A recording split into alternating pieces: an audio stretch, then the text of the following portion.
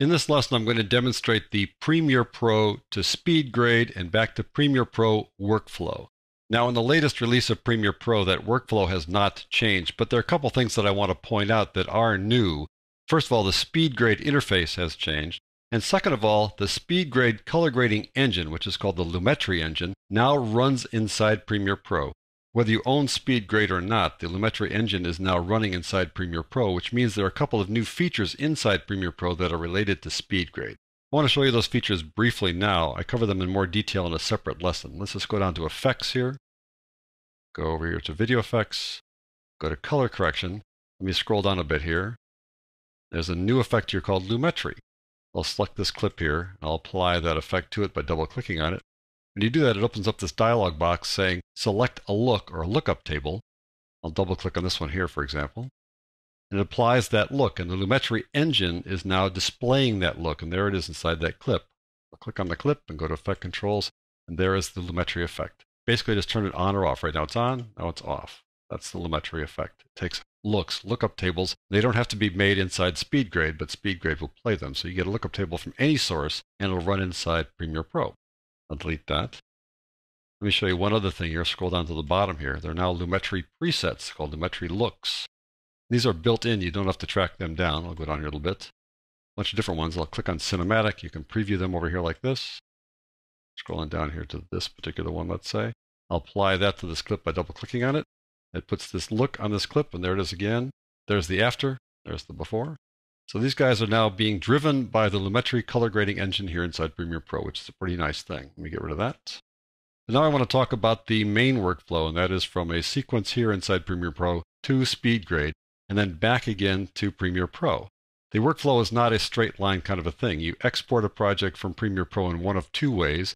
You open it up inside SpeedGrade and work on it there, but you can't bring it back directly into Premiere Pro. You need to export it from SpeedGrade as a video file and then bring that video file back into Premiere Pro. And since color grading is generally the last step in a workflow, when you bring it back into Premiere Pro, you're just going to add things like supers on it or put maybe a cross dissolve at the beginning or the end or something like that. But nevertheless, when you bring it back into Premiere Pro, it will come back as a video file, not as, let's say, a Premiere Pro project file. So as I mentioned, there are two different ways to have a project go from Premiere Pro into SpeedGrade. I'll go to File. You can either send to Adobe SpeedGrade. That creates DPX files. I'll explain that in a moment. They're very large files, so you don't want to use this if you have a large project. The other way is to go export and make an edit decision list. That's a very simple process, just makes a very small file. So I'm going to select that first. Click on EDL.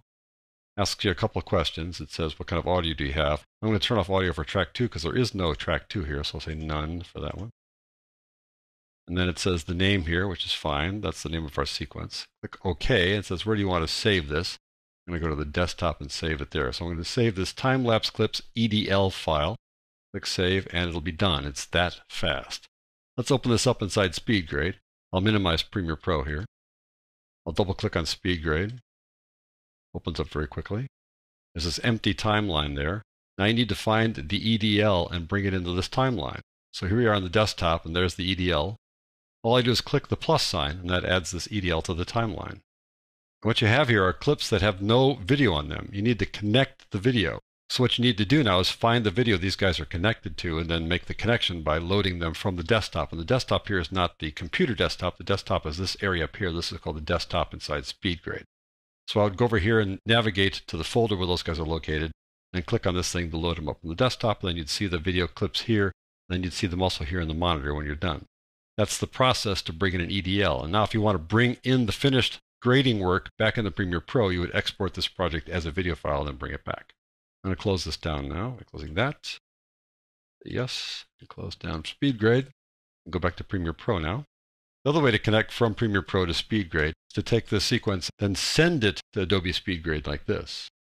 And that creates a SpeedGrade project file, the IRCP project file.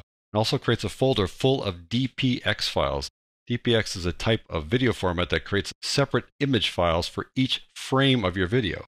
I've got an 8-second sequence here, so 8 times 30 is 240 frames. And each DPX HD frame is about 8 megabytes. This is almost 2 gigabytes for an 8-second project. So just be aware of this thing. You create very large projects this way. And also playback is really tough if you have a slow hard drive. because it's playing these monstrous files and it's pretty tough to push them through your hard drive. So be aware, if you're going to use this approach, this send to SpeedGrade approach, you need to have a pretty beefy hard drive and a lot of room on it. So let me just do this though. I'm going to go save like this, and it's going to create all those DPX files. It'll take a few seconds to do that. We're doing 240 files here or so. All right, let's take a look at that. On the desktop, we now have this folder, and there is that SpeedGrade project file. Open up the folder. Inside the folder, there are separate folders for each clip. Open up this top one there.